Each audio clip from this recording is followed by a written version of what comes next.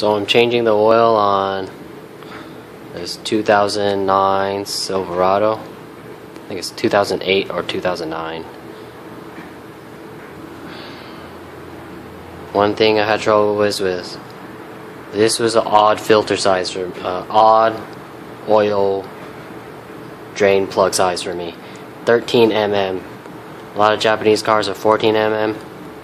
I didn't expect this to be in metric, so it took me a while to find the right bolt, right wrench.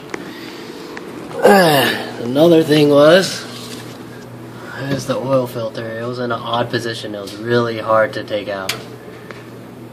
Well, it's tightened really tight. So I had to go to Harbor Freight and buy one of these guys. I bought a different type of wrench, but it was the wrong size. But this one ended up working. It's adjustable.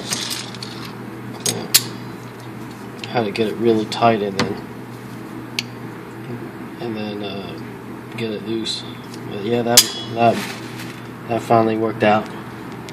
And all I have left to do is just put the bolt back in, fill it up with 4.5 quarts of oil. And another thing, I'd be careful when you take out that plug, the oil just bursts out.